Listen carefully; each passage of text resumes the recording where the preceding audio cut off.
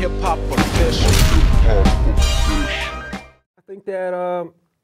I think that hip hop is today what young kids want hip hop to be. Elaborate on that. What that means is that it always reflects the time. Art, music always reflects the old collective psyche of the popular, the youth culture of that moment. And right now, what you're hearing on the radio is what these kids want to hear. I think that a lot of hip hop fans who have grown up on hip hop and who are getting a little older and maturing, who have kids of their own, are starting to get into that kind of cranky place where they feel like hip hop is losing its hold or its roots. But you know, you got to let music evolve. You got to let it be what it's going to be. If the plant starts growing a little different, just let it grow. Just water it. You know, that's why I started Boom Dizzle. I'm not going to sit here and, you know, sit up under Niagara Falls and say, stop, wait, stop flowing. Let me explain to you why you should go that way. It is what it is. So let's embrace it.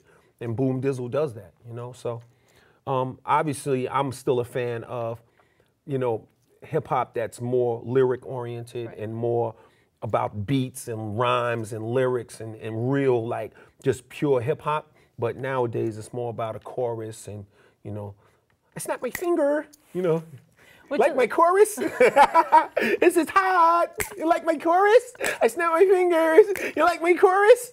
This is hot. Check out my chorus. You know, so if that's what they want to hear, then check out the chorus. You know what I'm saying? Like, you know.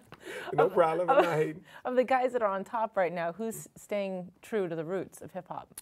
Or is anybody? I don't think that I don't know if it's even fair to try to say, right?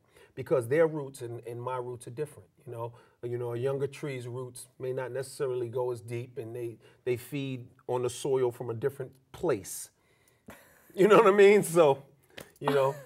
You like my chorus? That's all I got in my head right now. You like my chorus? I like my vibe. You like my chorus? You know, but there's a lot of talented guys out there. I mean, Lil Wayne is talented.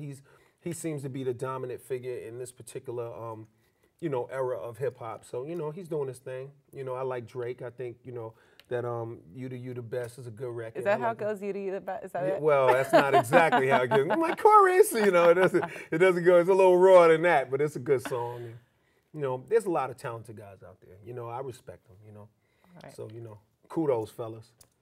I like your chorus.